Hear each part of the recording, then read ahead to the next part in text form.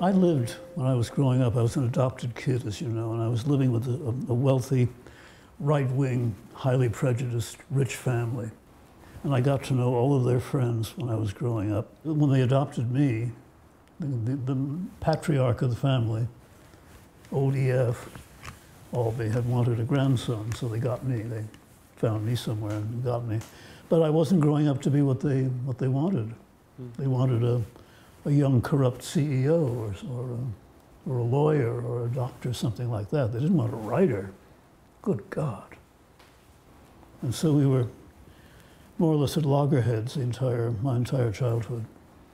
I wasn't going to be what they had bought, so to speak, which gave me great objectivity about them, which interested me a lot.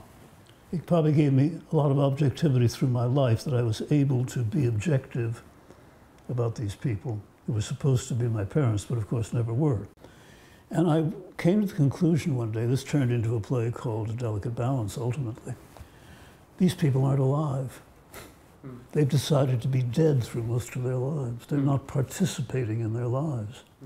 And what could be worse than getting to the end of your life and figuring out you haven't participated in it? Yeah. And that's so true about so many people who want to be safe. And if you don't live on the precipice, right close to the edge, you're wasting your time. Yeah. I hope that my plays are useful in that sense, that it tries to persuade people to live right on the edge, dangerously and fully. Because you only do it once.